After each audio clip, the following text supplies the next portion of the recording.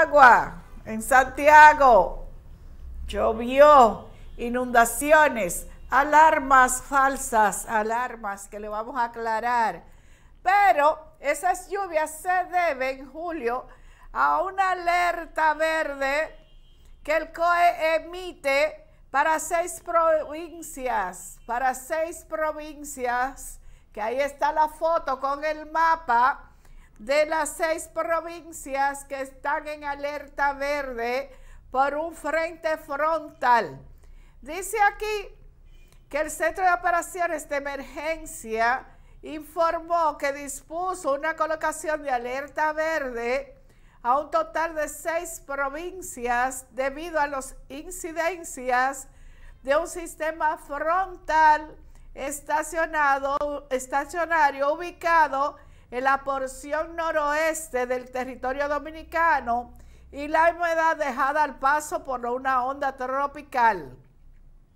Las provincias en alertas verdes son Santiago, La Vega, Monseñor Noel, Puerto Plata, Valverde y Santiago Rodríguez.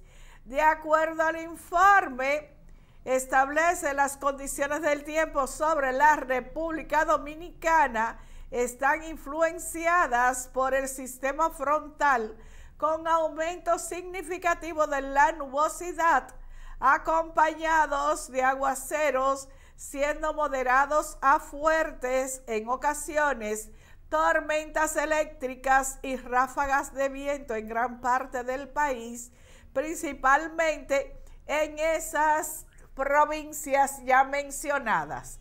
Y como tal, señores, como tal, ya ustedes vieron cómo anda Santiago.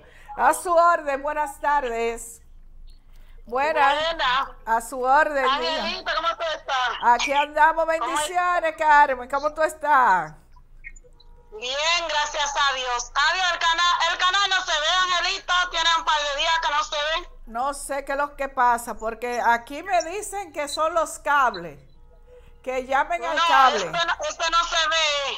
El cable tiene problemas, pero este no se ve. Ah, bueno. No se ve, tiene raya amarilla con blanco. Sí, en mi casa pasa lo mismo.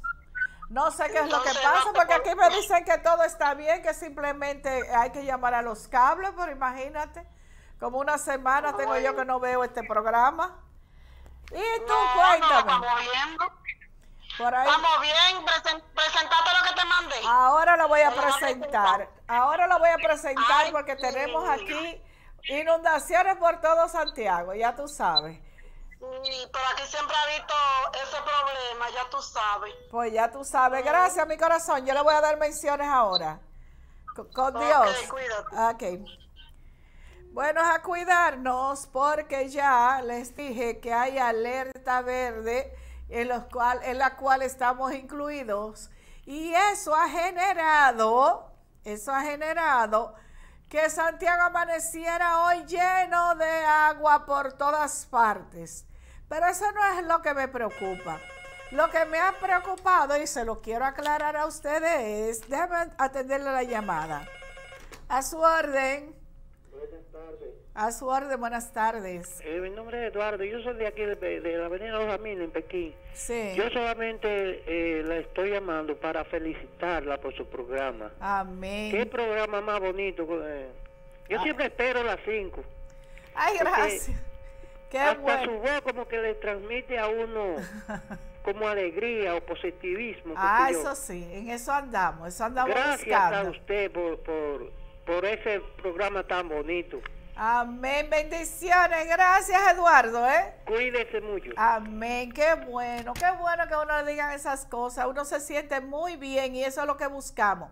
Tratamos de que las cosas sean buenas y lo que se transmita sea positivo, porque de eso se trata y por eso le voy a dar esta información que tenemos aquí, porque ustedes saben muy bien que a raíz de las lluvias, el elevado de Santiago, el de la Estrella Sadalat, frente al Nacional, por ahí, con la 27 de febrero, ha estado presentando un agrietamiento, que ahí están las fotos y el video, Julio.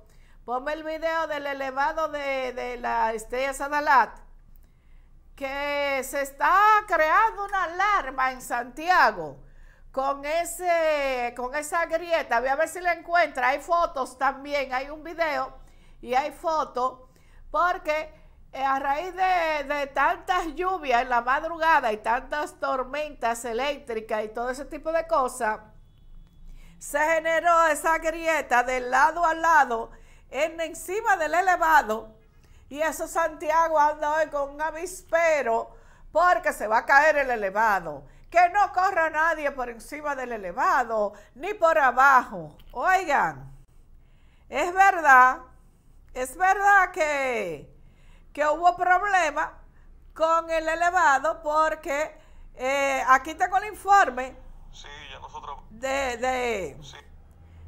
del Ministerio de Obras Públicas, el ingeniero Jeffrey Infante, que nos dice qué es lo que ha pasado ahí. Así es que vamos a atenderle y ahí le pongo el video y el audio. A su orden. Bueno, aquí le pongo el audio de Obras Públicas. La situación, el problema fue causado por un drenaje que se tapó, que estaba infiltrando agua en la junta del puente. Esas juntas están diseñadas para moverse. Entonces la grieta que se ve es una grieta en el asfalto por la junta, pero no representa ningún peligro en el elevado. O sea, que pueden transitar normal. Ya en el día de hoy se va a limpiar, el ayuntamiento va a limpiar los drenajes y nosotros vamos a proceder a resanar esa junta.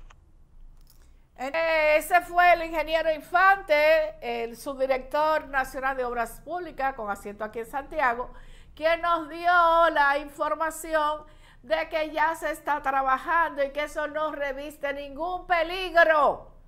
Olvídense de que se va a caer el elevado, de que se está abriendo, de que sigue lloviendo, eso va a ser un desastre.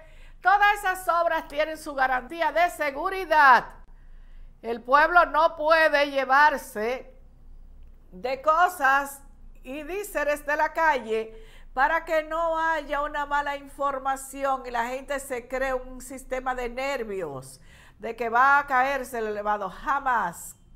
Con Dios delante, no es que jamás, pero si viene un gran terremoto nadie quita eso, pero por lo menos con esas grietitas, por ahí yo vi la foto, Julio, pásame el video del elevado, que la gente tiene que ver qué es lo que está pasando, porque hay una tubería del lado afuera, que todo el mundo lo ve, cerca del Guacalito ahí. Entonces esa tubería está tapada, tiene que limpiarle el ayuntamiento, porque eso es lo que ha provocado y Obras Públicas, mírenlo ahí. Obras Públicas tiene que hacer su trabajo también, pero nadie crea que es que se está cayendo el elevado. Tranquilo todo el mundo con eso, que el elevado está totalmente bien y son percatas minutas, pero es verdad, a veces se crea alarma y cosas, pero eso está bajo control. Por ahí les tengo